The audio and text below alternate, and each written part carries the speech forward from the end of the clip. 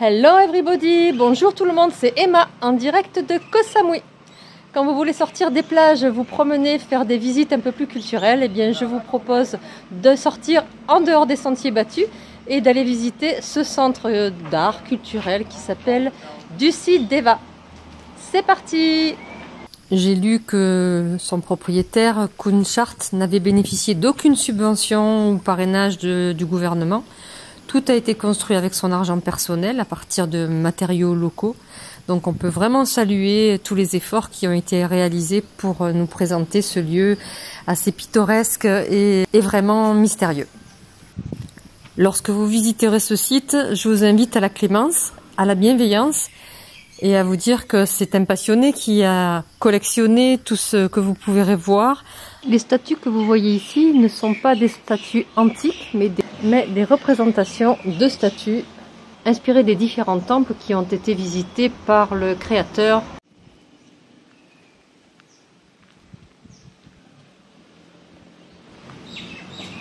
Dans cet endroit un peu spécial, on appelle ça un centre culturel, on trouvera un certain nombre de statues. Le site a été ouvert il y a 15 ans et présente un certain nombre de statues d'origine à la fois cambodgienne, birmane et également thaïlandaise bien sûr. Alors, je vous propose une petite visite du Dusit Dheva Center. Kunchart était un passionné d'art. Il a visité énormément de temples avant de créer ce petit joyau. Son but était de créer un lieu culturel ici à Koh Samui. Alors cet endroit ravira les enfants aussi, notamment parce qu'il y a des poissons plus ou moins gros, des poissons rouges ici et des plus petits de ce côté-ci. Le centre a souffert notamment du Covid, mais aussi de violents orages récents qui ont malheureusement abattu une partie du toit. Ce toit qui surplombe la jolie statue qui est à l'entrée.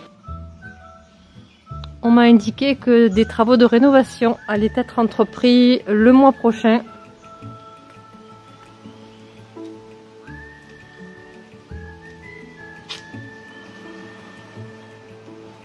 Je vous propose une petite balade à travers ce centre.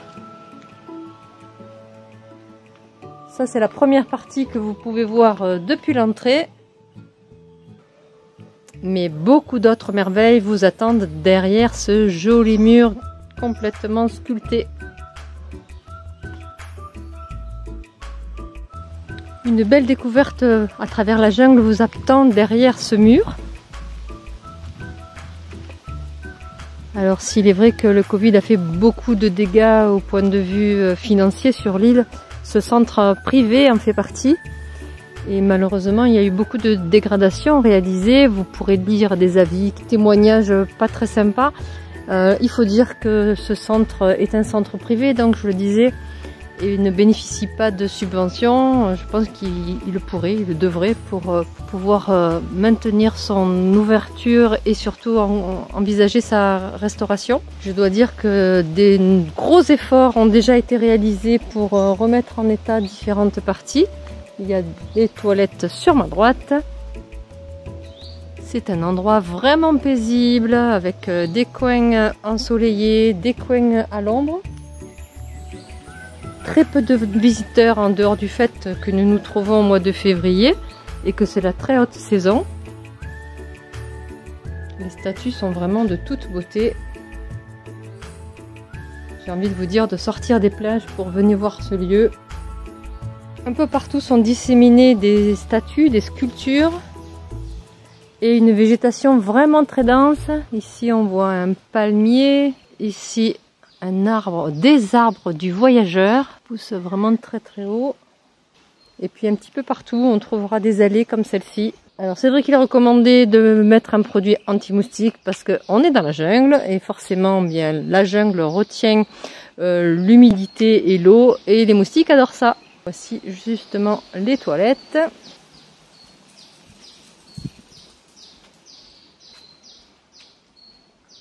Voilà une petite famille. Alors dans ce lieu, il est proposé de se revêtir de costumes traditionnels, de faire des essayages. Il y a possibilité de se faire des shootings avec des photographes professionnels. Hello, sawadika.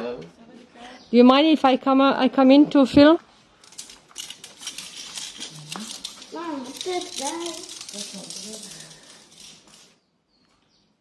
Voilà, un certain nombre de tissus et de parures vous sont proposés. Et puis comme cette dame, eh bien vous pouvez les essayer et faire des photos avec des costumes traditionnels, des coiffes également traditionnelles qui sont exposées et présentées ici. Alors ça, si ça ravit pas les enfants, je pense que tous les enfants aiment se costumer. Vous avez ici des couronnes vraiment majestueuses. C'est rare d'avoir des lieux où on peut toucher. Vous pouvez choisir le parement qui vous intéresse, comme ce jeune homme qui a choisi une collerette. Ici, vous avez d'autres types de vêtements, également vêtements traditionnels. Il vous est possible donc de les enfiler. Il y a des coiffes en feuilles d'or, des brassards, des bijoux portés par des danseurs traditionnels thaïlandais et birmans. Et ici, les différents tissus. Donc encore une fois, c'est un essayage qui est libre. Ici, vous avez encore des bijoux, des parements, des ceintures, des chapeaux. Dans le futur, Kunchart aimerait pouvoir créer des ateliers où les visiteurs pourraient apprendre à fabriquer ces bijoux et ces objets artisanaux traditionnels. Alors n'hésitez pas à vous enfoncer dans cette pièce et à vous déguiser, à prendre des photos, des vidéos avant de poursuivre la visite. On voit bien que Kunchart est un homme vraiment passionné pour la culture et l'art thaïlandais. Et on apprend en lisant des articles ça et là que, à l'origine, il souhaitait créer un lieu où on apprendrait un peu plus sur l'art et sur la culture thaïlandaise.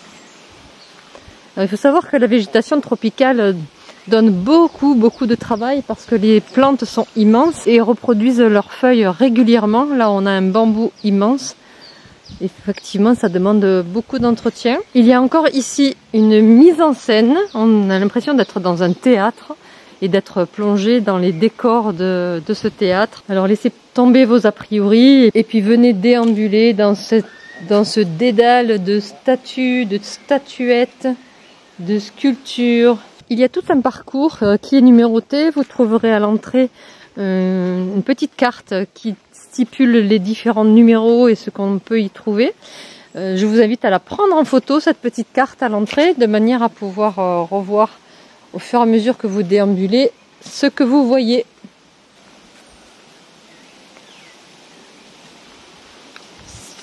Si vous avez regardé ma vidéo sur notre centre culturel que je vous recommandais, qui s'appelle Magic Garden, voilà, c'est également un particulier qui a réalisé ce lieu, que je vous invite à découvrir si ce n'est pas encore le cas. Alors ici, je suis sur une petite passerelle en bois avec une rivière qui passe en dessous. C'est assez bucolique. Là-bas, il y a quelques rochers qui arrêtent l'eau, un peu comme on le ferait sur une rivière. La personne qui a créé ce lieu a pris de son temps, de son argent, indépendamment de l'opinion des uns et des autres, pour créer ce lieu complètement pittoresque et intéressant. C'est en dehors des sentiers battus. Nous sommes ici à proximité de Lipanoi Beach, sur la côte ouest de Koh Samui.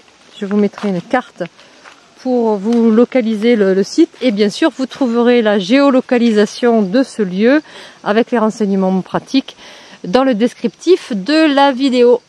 Et là, on est à Peacock House. Voilà, là on a des pans qui sont dans cet espace. Alors bien sûr, ils sont enfermés, sinon ils s'envoleraient. Mais globalement, il y a quand même un grand espace qui est mis à leur disposition. J'ai contacté le propriétaire pour demander l'autorisation de venir filmer dans ce lieu. Et il m'a présenté ses excuses en me disant que pour l'instant, il n'avait pas beaucoup d'argent pour entretenir le lieu. Alors j'en appelle à votre bienveillance. Si certains d'entre vous ont envie de donner un coup de main, qu'il soit financier ou en temps, si vous avez quelqu'un qui a une débroussailleuse qui pourrait donner un coup de main ou qui pourrait aider à la restauration de ce lieu, eh bien pourquoi pas donner de son temps et un petit peu de son argent pour aider à la rénovation de ce lieu pittoresque. C'est un lieu vraiment sympa à découvrir parce qu'il y fait très frais. Vous voyez là, il est 14 h, c'est-à-dire que sur la plage il fait très chaud à cet horaire-là. Pourquoi ne pas venir visiter pendant les fortes chaleurs de manière à profiter d'une température plus appréciable puisqu'ici vous êtes à l'ombre. Et je vais vous parler d'une petite rivière. Eh bien, elle continue son parcours ici. Le tarif d'entrée est de 100 bahts actuellement. 100 bahts, ça représente 2,75 €, quelque chose comme ça. Alors vraiment, c'est une petite participation pour payer le personnel qui est à l'entrée et puis aider à l'entretien de ce lieu. Bien sûr, j'espère que ma vidéo donnera envie à certains d'entre vous de venir visiter cet espace. Ça s'appelle Dusit Dheva, qui mérite une petite attention. La visite se fait environ une demi-heure. Si vous voulez vous déguiser, prendre le temps de faire des photos, etc., eh bien ça peut prendre beaucoup plus. Donc sortez des plages à Koh Samui.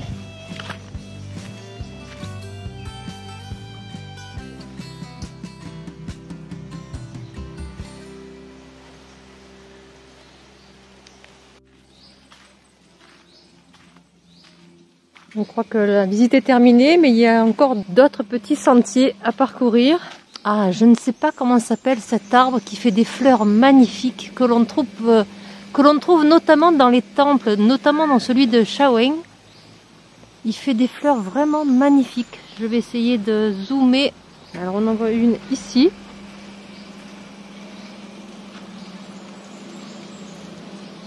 Mais il y en a une plus grosse tout là-haut. Voilà, ici. Il y a une très belle diversité de plantes et d'arbres dans cet espace. Je ne sais plus comment s'appelle cet arbre au pied duquel Bouddha a été inspiré. Je crois que c'est pour ça qu'on le trouve dans les temples.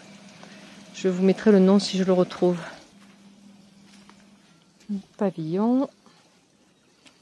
Burapajarn pavillon. Alors je sais que le propriétaire est Kunchat. Il aurait bâti cet endroit alors qu'il avait une vingtaine d'années seulement. Là on est carrément dans la jungle avec des bambous immenses et toujours cette petite rivière qui déambule tout autour du site. J'avoue que j'étais un petit peu agacée de voir les commentaires qui ont été postés récemment sur Google Maps. Le manque de compréhension des gens qui ne comprennent pas que ce lieu manque de moyens pour poursuivre son aménagement et sa rénovation. Mais je trouve ça assez magique d'avoir des gens qui consacrent de leur temps et de leur argent à nous aider à découvrir d'autres types de cultures. Encore un espace très bucolique ici, de l'eau, des plantes majestueuses, tropicales, une porte sculptée en bois. C'est vraiment très très beau.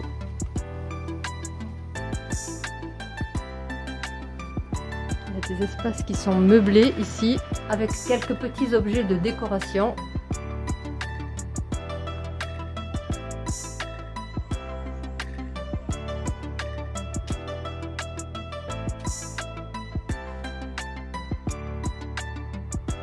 Dans cette maison, on va trouver des coiffes en feuilles d'or, des brassards, des bijoux qui sont portés par les danseurs traditionnels thaïlandais et birmans. Sur une porte voisine qui a été importée de Chine, on trouve également une chauve-souris sculptée dans le haut du cadre. Elle serait là pour apporter une bonne santé et une bonne fortune à tous les passants.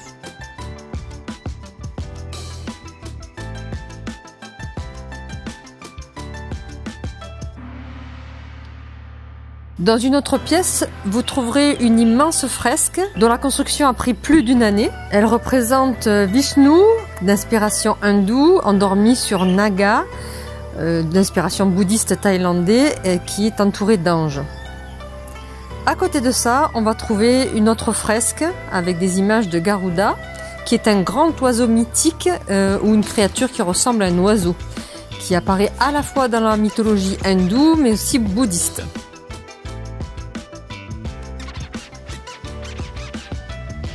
Je vous montre cette pièce qui est vraiment improbable. Alors ce sont vraisemblablement des stucs, mais c'est assez magique. Avec un trône en bois ici.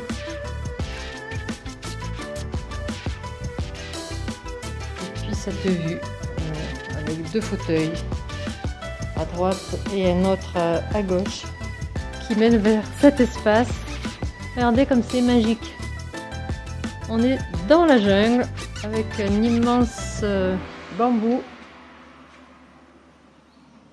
C'est vraiment super. Voilà, les fauteuils orientables. Les statues ne seraient pas antiques, elles auraient été manufacturées, mais elles restent pour autant vraiment déconcertantes. La visite vous prendra environ une demi-heure, peut-être un peu plus si vous souhaitez vous costumer. N'hésitez pas à prendre le temps de visiter ce joli lieu. À l'entrée, vous trouverez Kunjek dans sa cabane. Elle est là tous les jours. C'est ouvert tous les jours de 10 h du matin à 5 h de l'après-midi. Le droit d'entrée est indiqué ici. Alors, il était jusqu'à présent de 120 bahts pour les adultes, les enfants de moins d'1 mètre gratuit. Mais actuellement, il y a un petit discount. L'entrée sera de 100 bahts. Le tarif d'entrée est de 50 bahts pour les Thaïlandais. Voilà la petite carte que je vous propose de prendre en photo à l'entrée, de manière à connaître un petit peu le parcours qui vous est proposé, ainsi que les différents noms des lieux que vous voyez.